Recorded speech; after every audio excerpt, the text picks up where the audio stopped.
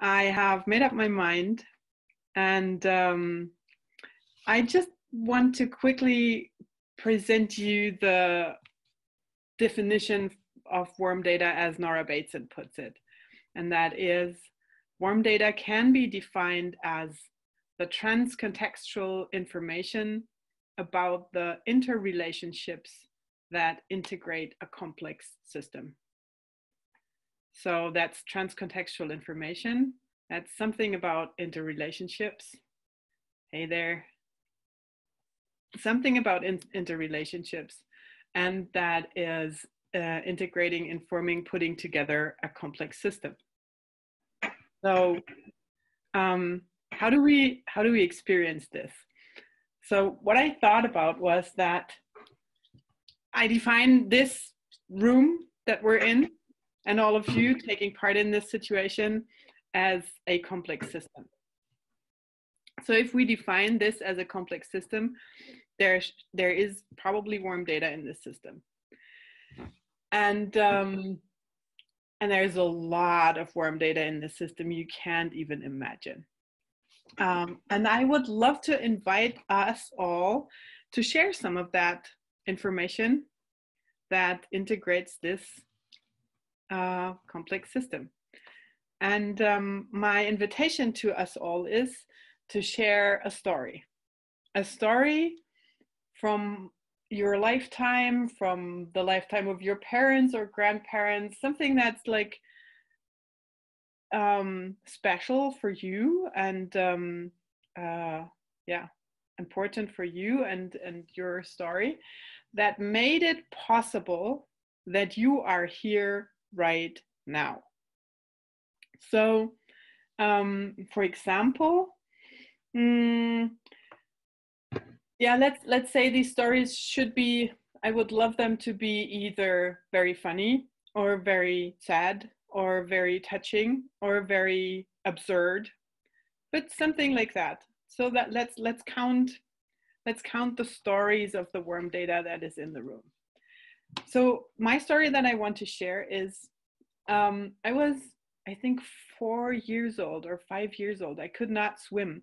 And we were in Barcelona, next to Barcelona, in Ampuria Brava. That's where we went every year for holiday with my parents. And they took us out of school because during the holidays, during the school holidays, the family who owned the house was there. And we always visited a person called James, that was a friend of my father who had a yacht somewhere in the canals of Ampuria Brava. And we sat next to the yacht, and there were these slopes where you could drag boats out and in of the water. And I was playing there with my brother. And I happened to fall into this canal. I was 4 years old. And the only thing that I remember is that I was underwater. And then someone pulled me out of the water, which was the friend of my parents. And then I just remembered that I kind of shook myself off and we kept on playing. It was warm. I was in short clothes that dried quickly anyways. But if this guy hadn't been there, and yeah, then I wouldn't be here. I could have drowned, and nobody took that very seriously. It just happened, like kids fall into the water. Yeah, well, but now I'm here. And that's warm data that integrates this complex system that we're in. And now I would invite you to share one of the stories that make it possible that you're here. Whoever wants to go next, just unmute yourself and bring it on.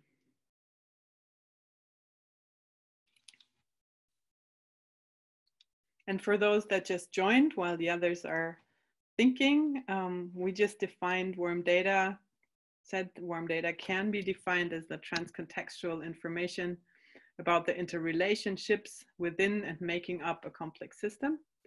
And we're sharing the warm data that brought us here in hilarious, touching stories.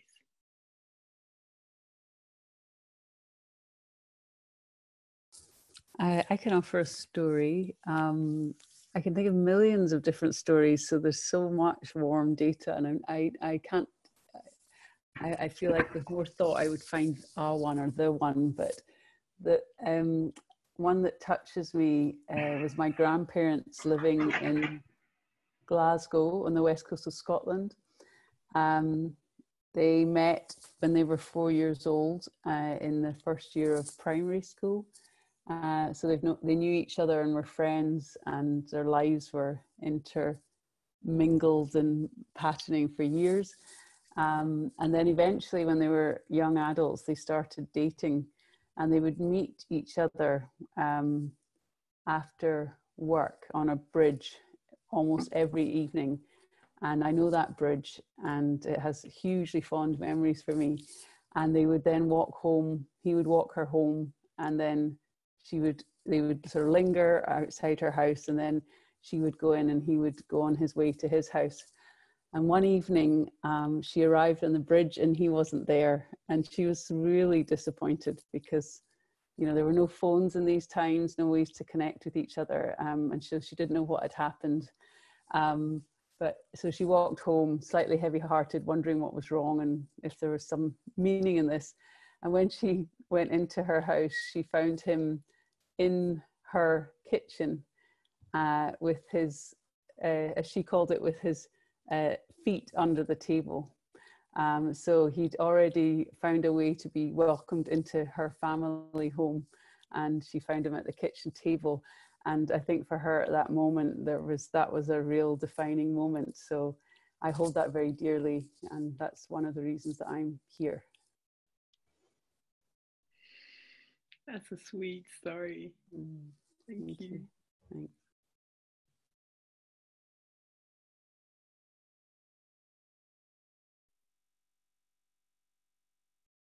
I don't really know why I'm here, but I'm happy to be here. And when I describe warm data to people, I often use this example of the elephant in the room that everybody knows is there, but nobody sort of explores the elephant. And there's this famous saying about how you sense an elephant, how you see an elephant with different senses, and you describe different animals.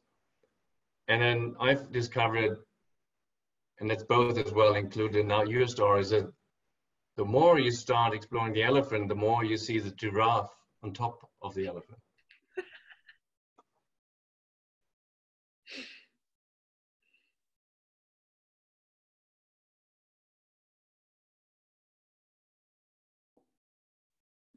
I can go next.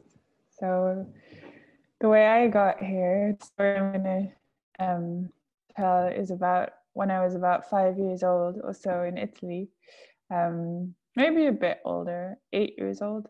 And I was having this incredible moment of discovering how cool it is to be an embodied being. I was doing a stretch and I remembered feeling, wow, this feels amazing. I am so happy to be in a body. And then going forward to, let's say, teenage years, my favorite course at school was biology, because it explained all about, wow, how does life actually function? And I was really like confused, like, what should I become? What do I do if what I'm interested in is life? Like, what kind of a job do you do then later on? And then when I, after a biology study, decided, wow, at university, this is all pretty depressing, looking at how the world is doing with climate change and everything. I decided to like make my own way and go away from science for a while and see what other ways people were trying to heal their relationship to the environment a bit more. And going forward, another couple of years, I was living in Berlin then, and I became aware of this great opportunity called the Collaboration Incubator, where people were coming together to explore the commons and how we could like organize in decentralized ways. And there I met somebody called Jakob, and Jakob listened to me and my story, and he said, I think you should go to the Warm Data Lab training with Nora Bateson. And then I went there last February, and there I met Kaa, and this is why I'm here.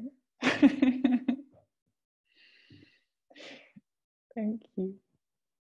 Thank you for sharing.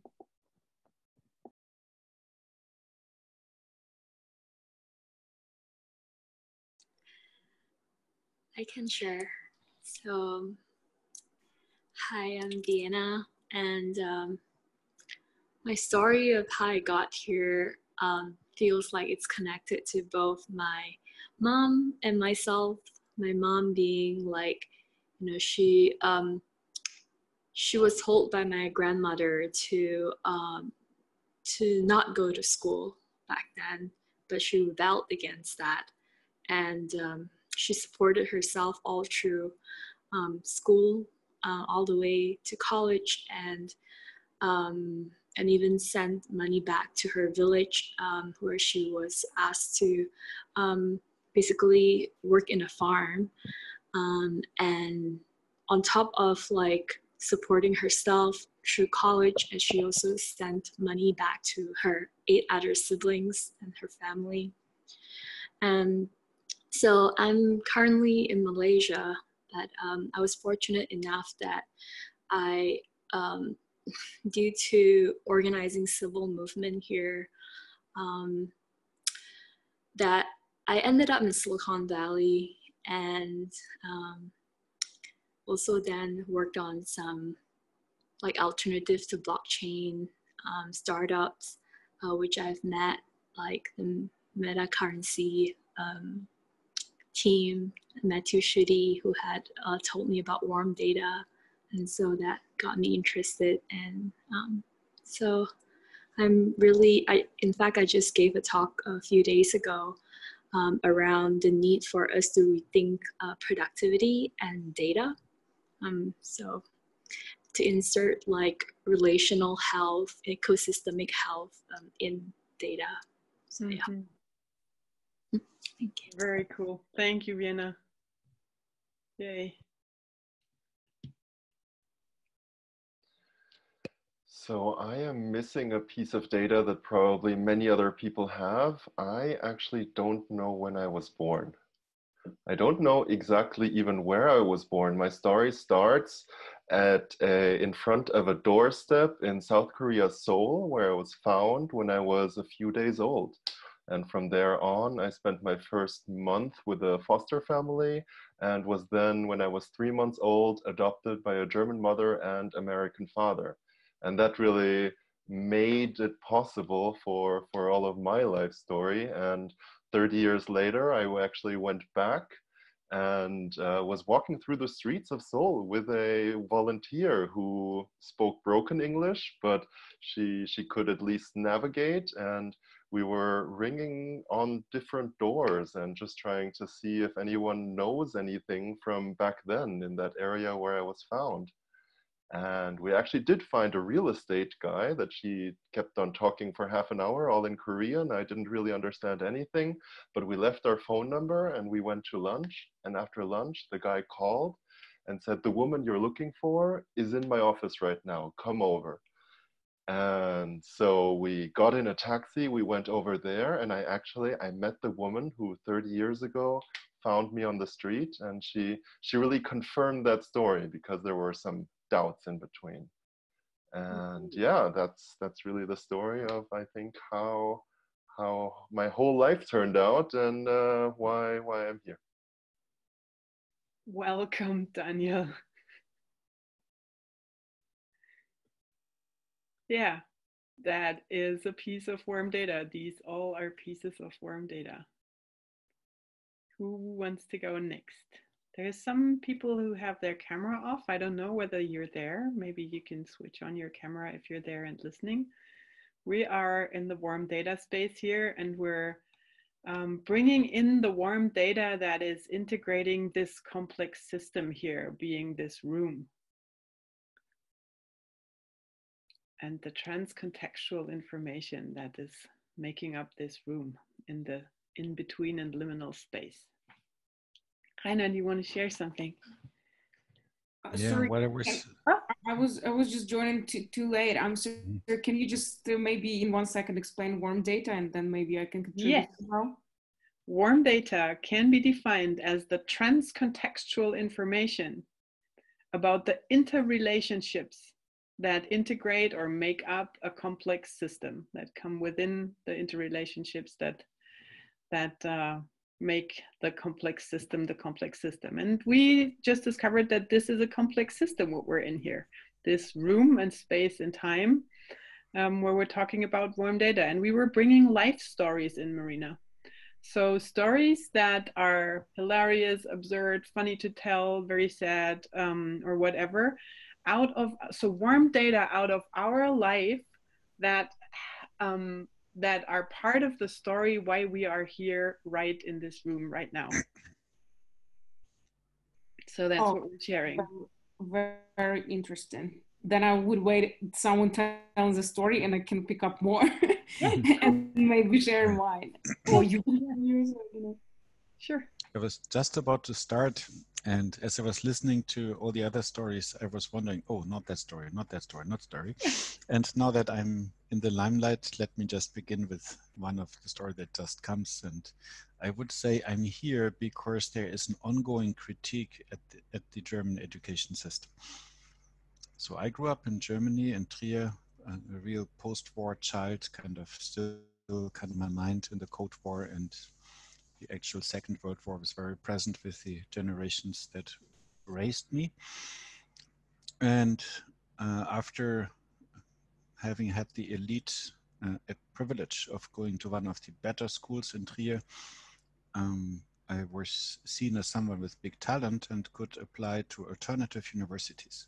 This was in the early 1980s, when there was such critique at the normal universities with many students, boring lectures, nobody was learning anything, and even people in companies said, oh, no, this is not good enough. We need a better education because we don't have anyone taking responsibility in this country.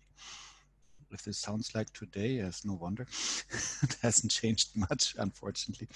And there were a number of universities growing up. And I think I'm here because I got refused at the first one where I applied. It was like one that was really training people to be really good corporate managers. And I came in, it was in the year 1984, 85, something around these times, and I think 1984. And I should prepare a lecture, kind of like a little presentation. And I felt like, what would be an interesting topic? And I spoke about, is Germany forever divided? Maybe it will come together one day, because what's happening there with Gorbachev and so on, we might need to revisit the 1950s. And people looked at me with big eyes as you saw the fear in them coming up. Oh my God, I had touched this taboo thing. And clearly I was not accepted. Like I looked like some guy of right wing, or I don't know what, revisionist or whatever. So I went to another place that was also meant to be an education reform place. I was volunteering in a little school in the Pyrenees Mountains that was actually created by German immigrants in 1933. And I found other Germans who kind of did a better choice than most other Germans in 1933, or at least one that I found better when I came there. And I met these old guys just before they went. And based on this background, kind of in complete countryside, very cool, very calm, I applied for another university the year after, and there I was taken. It was just normal, natural, and so on. And this is where people were really encouraging curiosity, originality, going for the innovation, looking for the unexpected, being open to anything. And since then, I'm addicted to it. So that's why I'm here today. Was the other university Witten-Herdecke? Witten-Herdecke, yeah. Yeah. Thank you for sharing, Rainer. Any more stories? I think we have time for one more.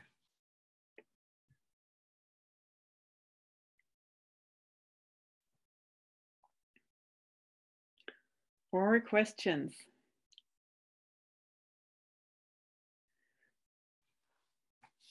Yeah, so there's there's loads of more stories. My mother was really, really, really cheeky to my father. The first evening they met, my father was with a group of people in a music bar where they met, and my mother was there to listen to the music, and my father was there to have a funny evening with his friends, and they were really loud and chatting away, and my mother wanted to listen to the music, and she turned around and barked at them they should go over to a very cheap restaurant name, put in very cheap restaurant name, the Wienerwald, and if they want to talk. And that impressed my father so much that he pursued her from that day, and then they married. So yeah, this is warm data. How do you measure it? Where do you sort that into? Which context do these stories belong to? Is that health? Is that education? Is that technology? Is that family? Is that, what is it? Is it economy? It's all of that. It's within the liminal space that is the connective tissue that integrates our complex systems. And yeah, it cannot be neglected, because if we neglect it, we come to where we're at. And that's not the best space to be at the moment. I mean, this room with you is great, and still we have some homework to do. And that part of the solution and for that homework lies in the warm data. I feel like just briefly sharing that experiencing warm data in the way that you've just offered it, Kaa, really, really reminds me of this Zen Cohen story of the farmer who like got his horse stolen, and then somebody says, "Oh God, how horrible!" And then he says, "Well, I don't know." And then it turns out that actually in a different time scale or in a different frame, it's not actually a bad thing, right? And I feel that warm data sort of, or formats, enable us to keep open to the possibility that what we're perceiving has a meaning that we can't quite grasp yet. So thanks a lot. Mm-hmm. Yeah, I sort of, in the training for noticing what one day could possibly be, I see a lot of getting insights, and I find that fascinating because you start looking from different contexts, and then different questions arise, and with different questions, you're not necessarily go after an answer, but with a different question, you start looking from a different perspective at something that occurs out of the moment, and playing with that gave me a lot of ideas and impulses to approach challenges that I have on a day-to-day basis.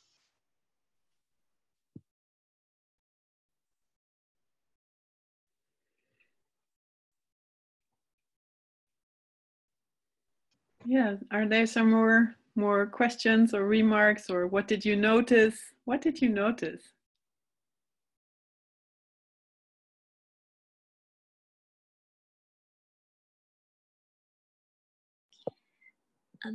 I can share that for me, I'm noticing myself feeling like, oh wow, all these different stories coming in this liminal space. It feels a bit like timeless in a sense. It's like, looks like my story connects with that person, although it happens in a different era, and like yet here we are right now connecting.